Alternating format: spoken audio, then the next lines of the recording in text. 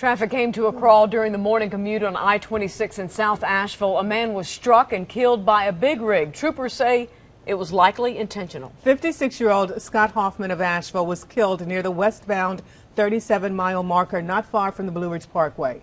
News 13's Frank Kracher is live along the interstate. And Frank, why do troopers say Hoffman did this on purpose? Well, 911 calls tell the tale, the most chilling, from the truck driver who could not avoid tragedy. Buncombe County 911, do you need police, fire, or medical? I just jumped out in front of me in the truck. That was just after 6:15 this morning. Not a typical call for any emergency dispatcher. I'm sorry, what? He jumped out in front of me.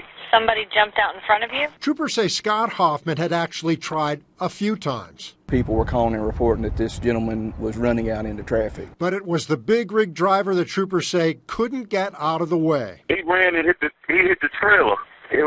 He was walking and he just ran. I don't know. It was crazy or something. Okay, so you're telling me that there was somebody walking on the interstate and they ran into your trailer? Yeah, it's crazy as it sounds. Hoffman left his dog behind. It was taken to the shelter and later picked up by a family member.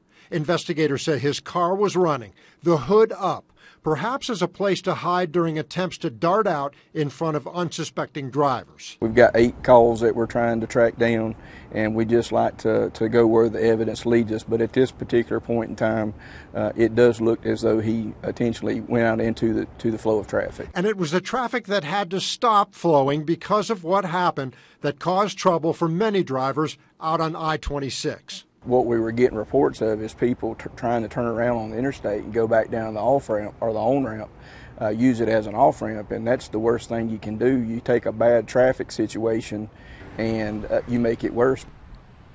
And there was what troopers call a secondary accident caused by those people trying to get off of I-26 the wrong way.